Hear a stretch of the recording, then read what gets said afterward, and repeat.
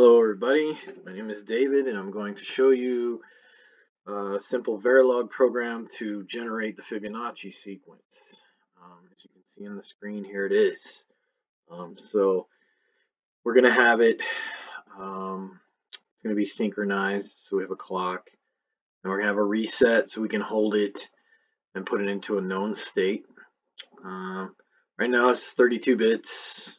You can parameterize it if you want, but I just did it simple like this, 32 bits. So we have two registers because we need two numbers. So we have, when we start off, it's 0 and 1. So right here, so we have two registers, and we started off with a reset. So it's a negative edge reset. So if it's 0, if it's not reset, we'll reset it to the first number to 0 and the second number to 1.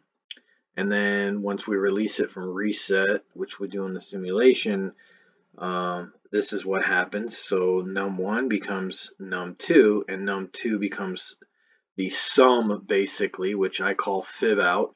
And I assign the value of fib out here is num1 plus num2. So it's a sum.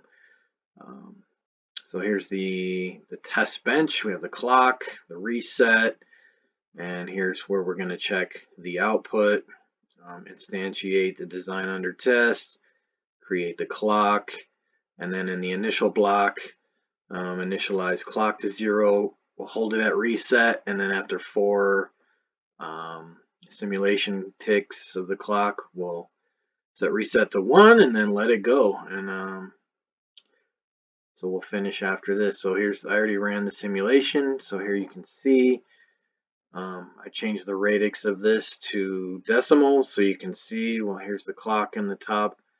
The reset is held, and then after 4 simulation ticks, we let it go. And so every pause edge clock, we should get a change, and we get the sum.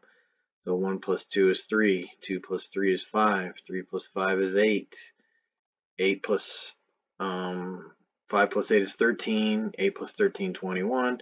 So you can see it's working. And it's still going. 233, that's correct. It's going to be correct. We're going to have some pretty large numbers here, but as you can see, it's working. I'll take you back so you can check out the code. Thanks for watching.